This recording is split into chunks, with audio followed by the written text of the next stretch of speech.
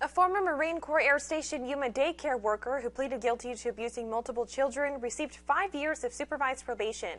29-year-old Catherine McCombs pleaded guilty to 7 modified counts of child abuse last month. Some parents of the victims spoke in court Thursday morning, saying they were displeased with the sentencing, as McCombs can work around children again upon completion of her probation.